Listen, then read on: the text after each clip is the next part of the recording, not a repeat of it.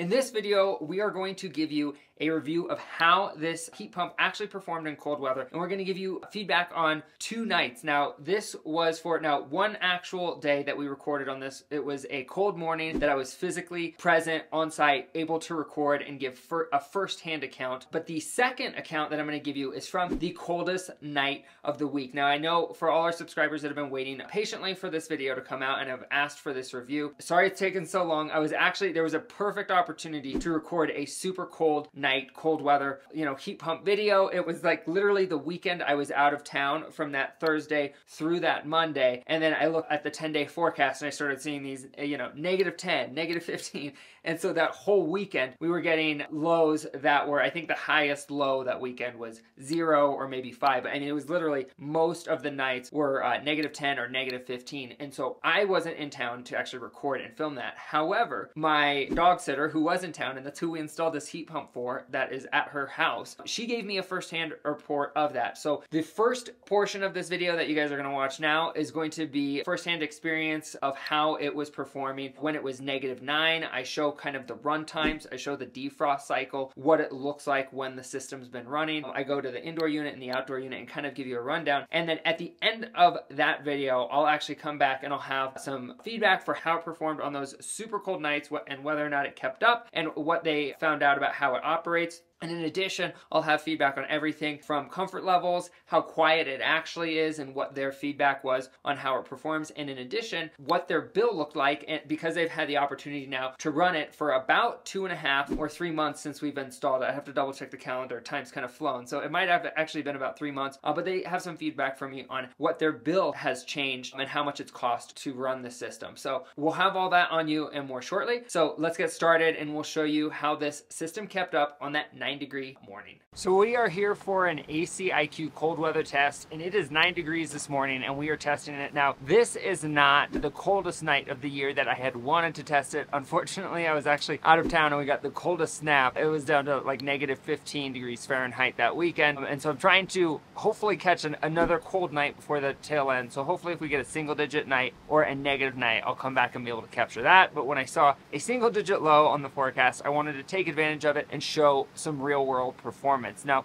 at 9 degrees Fahrenheit, this thing is technically, because it's a cold climate heat pump in the way that it's rated, at this temperature, it's still running at 100% capacity. In order to qualify for the cold climate heat pump tax credit, that's part of the Inflation Reduction Act, the heat pump has to keep up to a minimum of 75% at 5 degrees Fahrenheit, and this keeps up, it's almost 100%, the temperature that we're at now. So it's rated for this, not struggling by any means, but in this video we're going to document how it keeps up, what you can expect, what's normal. It actually just finished a defrost cycle, which if you're not familiar with heat pump technology, defrost cycles are normal. It's when the systems actually reverse the flow of refrigerant and essentially function as an air conditioner. They do not blow cold air inside. They actually shut the fan off inside, but they reverse the flow of refrigerant, and that defrosts any frost buildup on the condenser in the coil. So if we get another defrost cycle here shortly, I'll be able to show you that as that builds up. And we're also going to give you a verdict basically of how this thing keeps up. Right now, this is normally set at 65 degrees inside, but today we have it 72 degrees Fahrenheit. So we're going to see how it keeps up in cold weather with a higher set point to get some longer run times and show you what those defrost cycles look like and give you a verdict on whether or not it can actually keep up in cold weather. Now, as you can see, the heat pump behind me, this is the indoor unit. This is running. Obviously, the myth that heat pumps don't keep up in cold weather couldn't be further from the truth. And one thing I forgot to mention is actually today with the wind chill, it's -2 degrees Fahrenheit. So it's actually very cold outside. But bottom line is this thing is, I wanted to give you that real world action so you could see it running, you could see it keeping up. This is definitely putting out heat right now. The temperature in the house is around 65 because that's what they just had it set at. And I cranked up the temperature to 72 just to keep this thing running, to show you what defrost cycles look like and what it might look like in colder operation. Even though today it might be cold by our standards in terms of it's 9 degrees Fahrenheit, it's not cold for this heat pump, meaning that it's not outside its operating range. This thing is actually rated down to -22 degrees Fahrenheit, and so it will start to taper off its capacity as it gets colder in order to qualify, like I said, for that tax credit earlier that I mentioned, to be rated as a cold climate heat pump. You technically only need a COP 1.75 at 5 degrees Fahrenheit, and you only need to be able to maintain 75% capacity at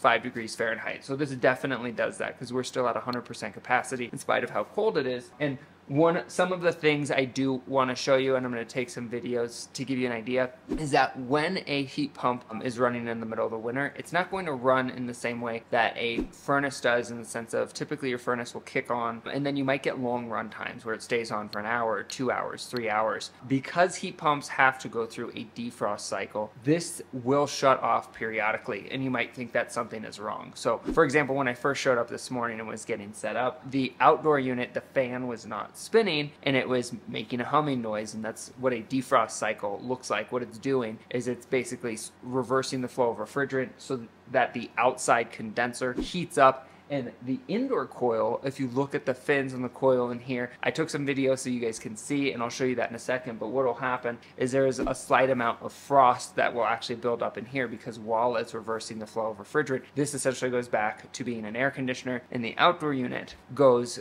back to being an air conditioner as well, instead of a heat pump, because it's reversing that flow and doing a defrost cycle. And so you'll get a little bit of frost build up, just ever so slight. It's not a ton on the indoor unit. If you live in a more humid climate, you might get more frost on the indoor unit while it's defrosting. It's not on this area. It's specifically inside on the coil or on the fins, and so you'll see that. So the outdoor unit is running right now. We're going to show you what that looks like when that defrost, or when that frost starts to build up on the condenser. And then when it does go into a defrost cycle, like I said, this is going to be completely off because it's just going to be circulating refrigerant to thaw the outdoor unit. And then once that's done, the fan will kick back on and it'll start providing heat to your home again. Now, as far as what to expect in really cold climates or really cold temperatures, and this is going to vary widely, and it's going to be dependent on the demand for heat inside as well as the outdoor temperature, how humid it is, how quickly it builds up frost on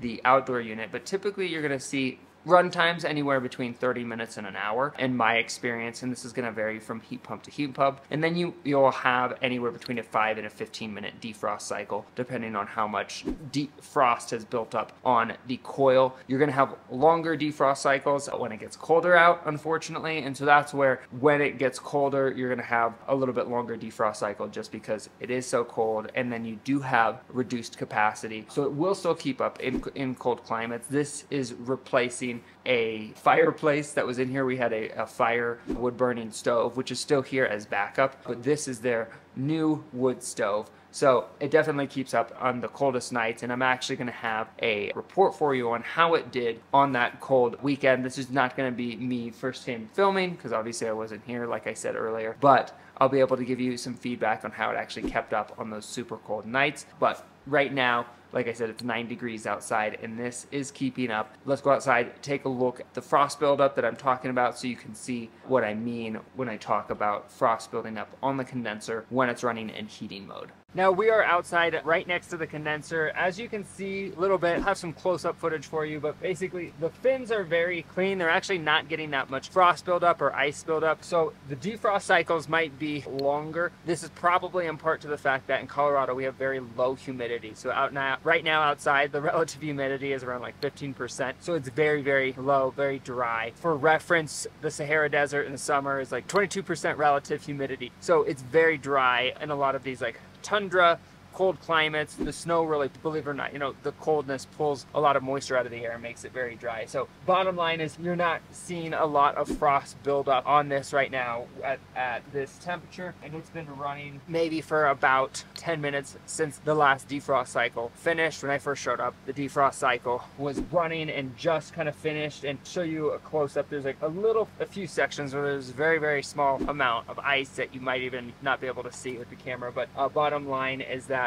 you should get pretty long run times out of it in between your defrost cycles based on what I'm seeing in real world action on a cold day. Now, one of the things you'll notice, this system has been running now for about 40-45 minutes. The frost is barely kind of building up on the outside. So that's just an indication that because the humidity is low, we're not gonna get, it's a good thing, we're not getting a lot of frost buildup on a colder night, or if it starts snowing or something and there's more moisture in the air, it might build up frost quicker. So just keep in mind that defrost cycles are normal. It's a normal part of heat pump operation. And what it does is, the problem is, as you can see, and I'll show you some close-ups of this, but basically the frost starts to build up a layer on the outside of these fins, and then because air can't make it across the fins basically to absorb heat from the outside, that's when the fan shuts off, the indoor fan shuts off, and it reverses the circulation of refrigerant basically to air conditioning mode, which then puts hot refrigerant through, and I'm using layman's terms, I'm not trying to get super technical, I'm just trying to explain how it works for someone that's not familiar with heat pump technology. And it sends that hot refrigerant through the coil outside, and then all of this frost actually melts off, and that's why you have these little ports at the bottom to where the water or ice will be able to drip off and then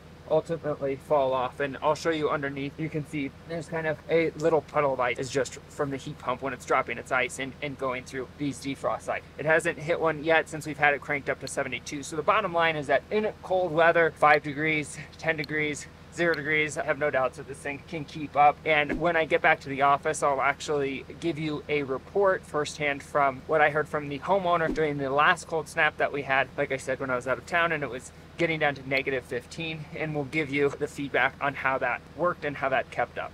So as you can see in the video that we just showed you, at 9 degrees Fahrenheit, the system actually kept up pretty well. The defrost cycles were very long, so it didn't even go into a defrost. It was in a defrost cycle when I first showed up in the morning, but after that, it didn't go through a defrost cycle, the 45 minutes or so that I was on site. Frost started to build up a little bit there at the end, but long story short is if you're having those, and that was on a 9-degree morning, so that's still pretty cold. The feedback as far as how it performed on when it was -17 was the coldest that she reported on her thermometer that she keeps that tells her, you know, what the temperatures are outside. In her specific, she's on a cold, windy hill on the top, so she's a few houses up from us. But basically, when it was -17, the system still kept up. Now, they ran the system at 62 degrees as kind of their standard, because this is in their basement. It replaced their fireplace, and so the purpose of it is to take the sting off of the basement and keep it warm and give them nice, even heating, so that way they don't have to worry about a freezing cold basement or a super hot basement, because one of their complaints that they had from having, in addition to having to feed the stove when they had the wood stove, is that the room that wood stove was in when they first turned it on and it was cranking, that room could be 80 degrees plus. I mean, it was really warm down there, and so people, when they would come and visit, they wouldn't want to stay in that first floor room because it was so hot. And so that was some of the feedback, is that it's a much more even heat down there. On the cold nights, they actually turned up the temperature, so they set it at 65 on those really cold nights, and the long story short verdict is that it worked, and it kept up, and it maintained that temperature that entire 5-day stretch of very cold weather that we had in Denver, which again, this installation was actually in conifer, so it's at much higher elevation at about 8,000 feet, which is about 45 minutes outside of the Denver metro area. But the long story short is it kept up very well, and it performed well. And in addition to that, we have some feedback on, after having ran it for about 2.5, 3 months now, what their bills look like. Now, in case you're, you know, some of the comments when people comment on cold weather and heat pumps, and they talk about how inefficient it is, and don't get a heat pump in a cold climate because it's just not going to keep up and it's going to be very inefficient. Their bill has gone up an average of, on the 2 coldest months that we've had so far, the first month that it ran for 2 weeks, their bill did not even change. So they said on a year-over-year basis, it went up, and they were kind of joking, it went up 50 cents. But that's literally, that was the only difference on a year-over-year basis from the prior year. But in the colder months, their electricity consumption, these 2 super cold months, went up $50 from what they were spending before. So $50 on electricity, that's at about a 14-cent kilowatt hour rate. But bottom line is that's not bad, and they were pretty happy with that, was the general feedback I got, because they're not having to go downstairs to feed the fire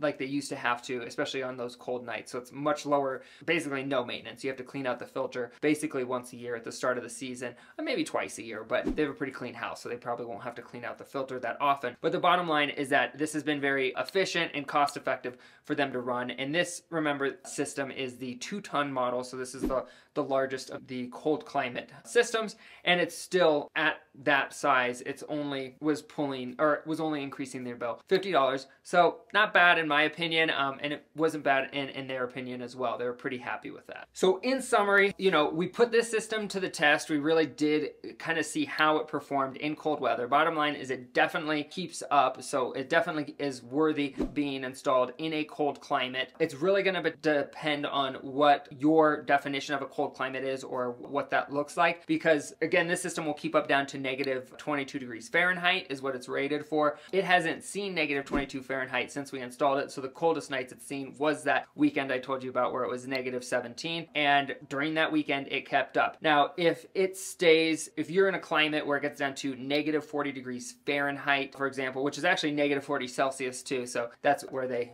meet on the scale, I don't know that I would put something like this in if it's staying like that for 3 months out of the year, but that's pretty far north. So in most climates, like if you look at Minnesota, northern Wisconsin, any of these places, if you look at the average temperatures in your area, you can go online and just look up average temperatures for, and then whatever area, and it'll tell you what the average lows are by month and the average highs are by month. And even in parts of Wisconsin, I was seeing average lows in around 5 degrees Fahrenheit. And so that means, sure, Wisconsin is definitely colder than Denver, because Denver Metro, the average lows are in January are at 21 degrees Fahrenheit. Highs are at 42 degrees Fahrenheit was the average high for Denver Metro. And again, we have nights that are colder than that, and we have, nights that are warmer than that. But in general, during our coldest month, that's where we're at. And so even in a cold climate, if your average is at 5 degrees Fahrenheit, this heat pump would definitely keep up. Like I said, if you're in Arctic condition where you're talking negative 40 degrees Fahrenheit, or, this is as you start to get above the Arctic Circle, I think it's really, really cold. I'm not going to try and tell you to put in this heat pump because I don't think this system would be,